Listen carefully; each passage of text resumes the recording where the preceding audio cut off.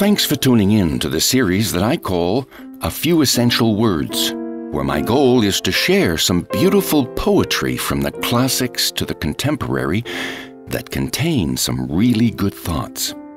Hello, my name is Ross, and I thank you for listening. Today I will read the prose poem Desiderata, written in 1927 by Max Ehrmann. The title means something that humanity needs or desperately wants, and the poem reflects on those behaviors that lead us to cooperation, fairness, and harmony in our global community.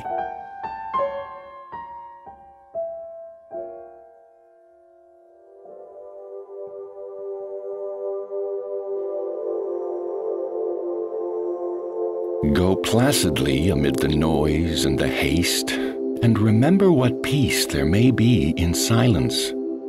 As far as possible, without surrender, be on good terms with all persons.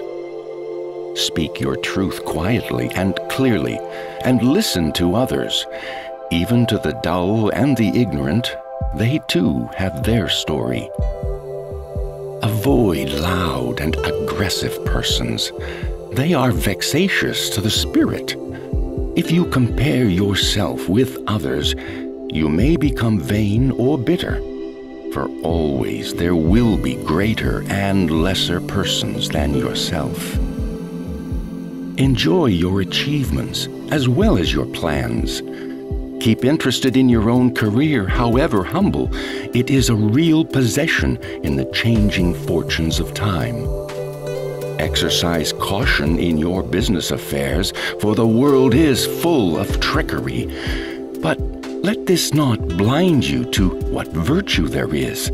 Many persons strive for high ideals, and everywhere life is full of heroism. Be yourself. Especially do not feign affection, neither be cynical about love. For in the face of all aridity and disenchantment, it is as perennial as the grass. Take kindly the counsel of the years, gracefully surrendering the things of youth. Nurture strength of spirit to shield you in sudden misfortune. But do not distress yourself with dark imaginings. Many fears are born of fatigue and loneliness. Beyond a wholesome discipline, be gentle with yourself. You are a child of the universe, no less than the trees and the stars. You have a right to be here. And whether or not it is clear to you, no doubt the universe is unfolding as it should. Therefore, be at peace with God, whatever you conceive Him to be, and whatever your labors and aspirations in the noisy confusion of life. Keep peace in your soul.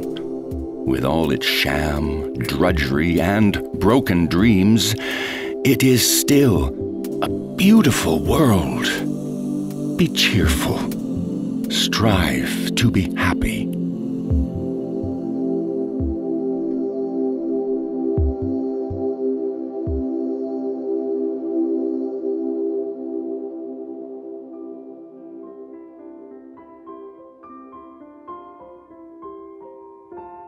I really enjoyed thinking about this poem, Desiderata, and I hope you like this ongoing celebration of a few essential words. This is Ross wishing you good thoughts.